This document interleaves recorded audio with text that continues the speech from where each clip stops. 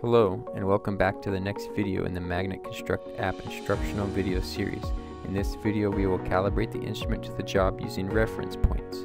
Ensure you have placed your LN-100 at a location where both reference points are visible and within 300 feet from your setup. Verify you are connected to your LN-100 and your job file is uploaded. Next we will want to adjust the instrument settings. Press Configure, Instrument, and verify your prism listed matches the prism mounted on your survey rod. Tap the LN-100 icon to adjust your instrument settings. Verify your settings are correct and enter the height of your survey rod. Back on the main screen, select Setup Instrument. Next, select Reference Points. Now create a new point name or number from where the instrument is located.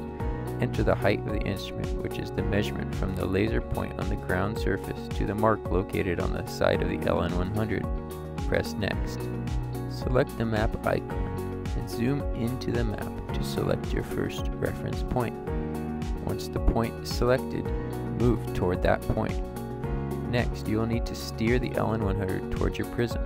Tap the LN-100 icon to move the dial to align in the direction of the prism. Next, go back and select the yellow prism button to search for the prism. Once the prism is found, you will receive horizontal distance and vertical distance values, along with the green check mark. Press the green check mark to continue storing your first reference point. Zoom in and locate another reference point on your map.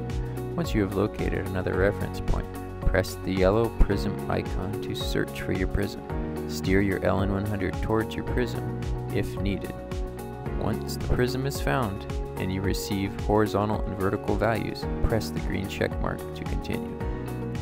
View your results screen for accuracy of your job calibration.